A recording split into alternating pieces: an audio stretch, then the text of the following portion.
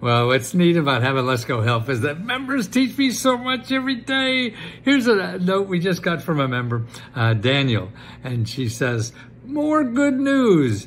I just watched one of your videos, Matthew. You spoke about student loan forgiveness. I spoke to one person who sent me to another person. They explained to me that because I did not start paying yet, I could not qualify. I kept calling different numbers. I kept calling different numbers that they gave me because someone, Matthew Lesko, she says, told me to keep going because I might qualify for some new rules from this administration. I did. My last call was to the local Social Security office. Who would have thought? They told me yes. Today, I received a letter from the Department of Education telling me that because I was on disability, my total amount of student loan is forgiven.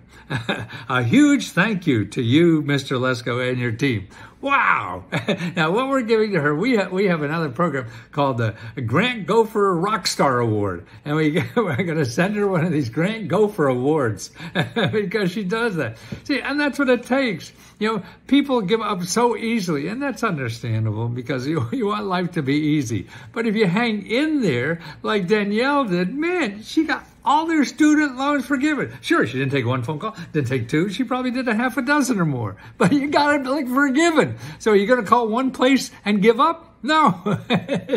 You got to keep going, even when they say no. And no doesn't mean no. Only in sexual harassment. In grants, it doesn't.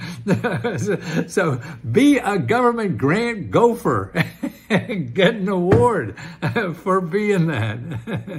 Well, thank you, Danielle, for doing that and educating us all about what it really takes to make the changes you need in your life.